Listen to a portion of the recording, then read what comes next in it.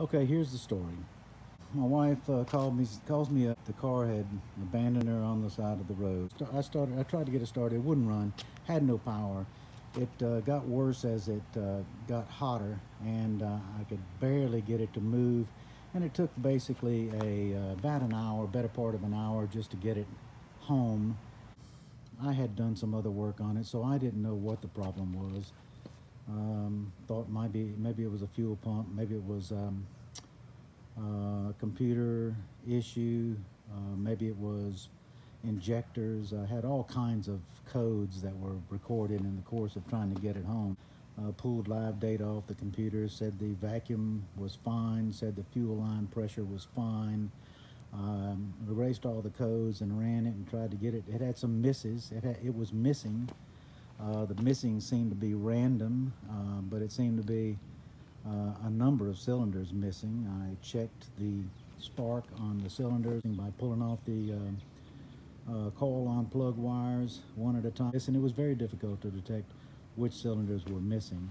Start and idle fine, but it wouldn't accelerate in neutral or in park. It wouldn't accelerate above maybe a 2,700 to 3,000 RPM.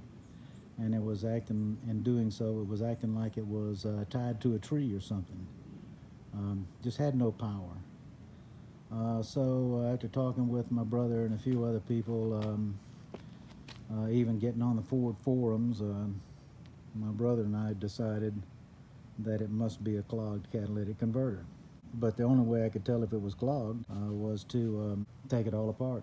I could have had it towed, I guess, to a repair shop, but you know, that could have cost me a fortune in diagnostic, because the only code I got that made any sense was a lean fuel mixture code on bank 1, which were a number of codes pointing to injector issues and coil on plug issues and things of that nature.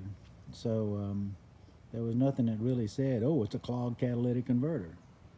None of the codes that were ever received pointed to that specifically, and didn't even hardly hint at it. The only thing that hinted at a clogged catalytic converter was the inability of it to accelerate or to rev higher than 2,700 RPM. I bought an aftermarket Y pipe assembly online and bit the bullet and said I'm just going to have to take it off and replace it and let the results be the troubleshooting and the solution at the same time. I'm really disappointed in the Y pipe assembly that I got from Evans and Fisher. Don't buy that one. There's another one that's actually sold, and I bought that one at carparts.com. There's another one that's sold on Amazon, a lot more shade tree mechanic friendly in trying to install it. This is what the Y pipe assembly looks like before I took after it with a reciprocating saw and just cut it out, because I couldn't take it out without removing the transmission cross member, and that was too difficult a job. And the new Y pipe assembly came in 3 pieces expressly to make it installable without removing the cross member. If you can get the piece on the right side in, which has a hanger bracket that prevents you from doing so, you're a better person than me, because I can't get it in. And I'm going to have to cut that hanger off the back side to be able to get the right pipe in, and maybe get a muffler shop to weld that little piece back on for me, or to install some other kind of bracket on there to hang. This is the catalytic converter on the passenger side, the right side. You can see that you can see clear through it. This is my best shot of the catalytic converter from the manifold connection end of the left side converter. And you can see the honeycomb, tightly spaced honeycomb pattern of the catalyst. Here's a picture of the exit end of that same left side catalytic converter. You can see this, it's ringed by a wadding, a packing, if you will. It's apparently what seals it around the outer edges where it comes in contact with the canister. Here are the contents of what I poured out of the pipe after I cut it off. And this material was found on the engine side of the third catalytic converter.